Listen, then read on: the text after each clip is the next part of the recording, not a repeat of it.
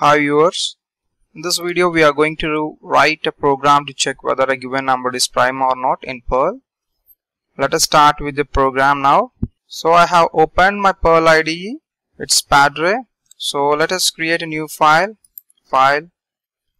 and go to new Perl file script. Zooming in using my control key on the keyboard and the mouse scroller, and let us write a comment stating that program to check a number is prime or not. Right?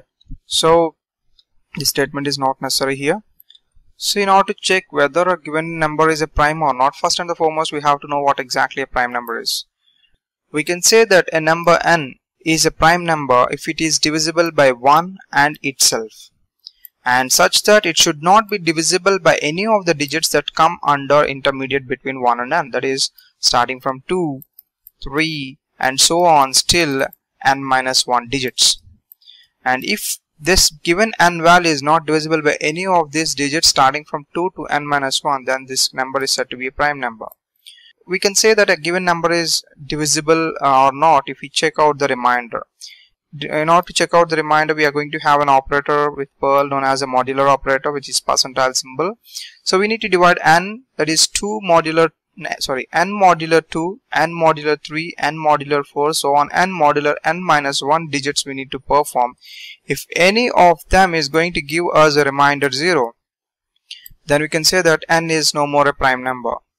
If it is not divisible by any of those digits, we can say that it's a prime number. For example, if we perform the modular operation with n with 2 and we found that n is divisible by 2, then it is not necessary to proceed with the operations to check out whether it is divisible with 3 and other numbers. So we can stop the process at 2 itself. Okay, so we need a number n and we are going to use a modular operation, and we are going to have a set of values which are starting from 2 to n minus 1 value. In order to store this respective values, I am going to use a variable known as I. So let us consider. So n is needed, I is needed, and we need a modular operator. Fine.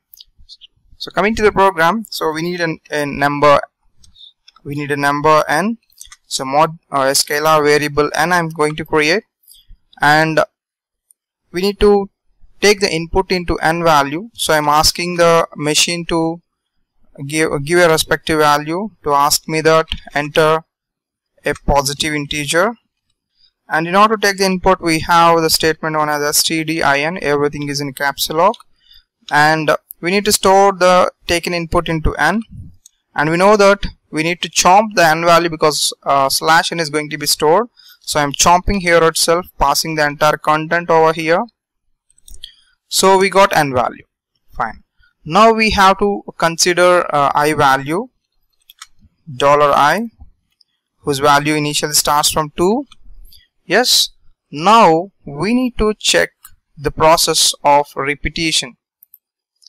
We need to check the process of repetition from we need to perform the modular operation of n with 2, next with 3, next with n minus 1. So we need to iterate the I value, and we have to perform the modular operation with n and modular with 2, 3 and so on. This has to be repeated. So as it is an iterative process, we need to use a looping statement. So I am using a looping statement known as while. So here I have to perform the operation from the logic condition is $I should be less than or equal to still $n minus 1. So these many number of iterations we are going to perform, and the body of the loop is to check if $n is modular operator with $I is going to result as 0. In case if it is going to result as 0, we can stop the process. So you can stop the process. So we can say that it is divisible. So there needs to be an indication. For an indication, I am creating another scalar variable known as status. So status is going to be set to 1 when the number is divisible. That is, n is divisible by something else. To check out if the status is 1, I can say that it's not a prime number. So once it is divisible by at least one of the number, I can stop the process, for which I have to come out of this looping iteration process. I'm using a statement known as last. So last is going to break the entire loop and we are going to come out of the loop. So this is a new scalar variable status. I'm going to declare it over here, $status. As these are two variables, I'm going to put them as a list. So and the list of the values are going to be initiated. So initially I'm going to put 0. So 2 is for I and 0 is for status. So once we come out of the loop, we need to check whether this respective loop is this respective number is prime or not. Is it prime or not is going to be decided by status. So if my scalar variable $status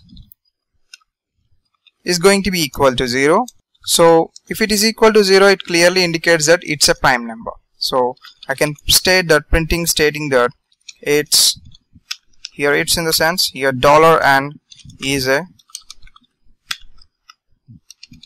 a prime number, and I can stop the process, some slashes, and end of the statement is this one. And in case if this is not going to occur, in case if the status is 1, then I have to go for the else part, stating that $n is not a prime number.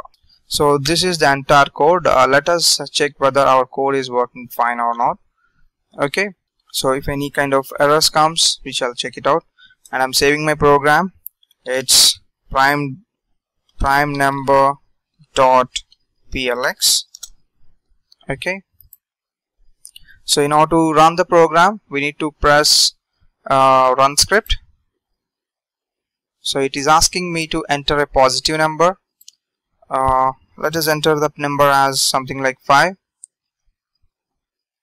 Oh, sorry, we have encountered some it's stopping the process. Let us quit it. Here we said that $i needs to be running and it should be incremented for every value. So press enter $i ++ because I value is not getting changed. I value is 2, it's fixed, so it is performing the operation. So I made a mistake. Fine. Let us now recheck once again. I'm running the script once again, asking for a number 5. Yes, 5 is a prime number. We are with the output. Now test with another output, pressing F5. I entered 4. 4 is not a prime number. Yes, fine. It's working very perfectly. So this is the program about to check whether a given number is prime or not using Perl. For more programs and for more videos and music, subscribe to my channel and give your valuable comments. Thank you.